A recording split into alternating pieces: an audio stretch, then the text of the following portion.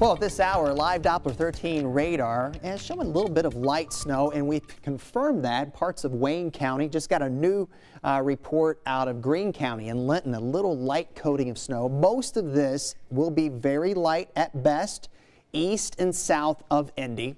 We're in the mid-20s now. This is a quick little disturbance. It'll be gone by tomorrow morning. We're going to finish with sunshine, and we're going to get ready for 60s and storms. We'll have that covered in a few minutes.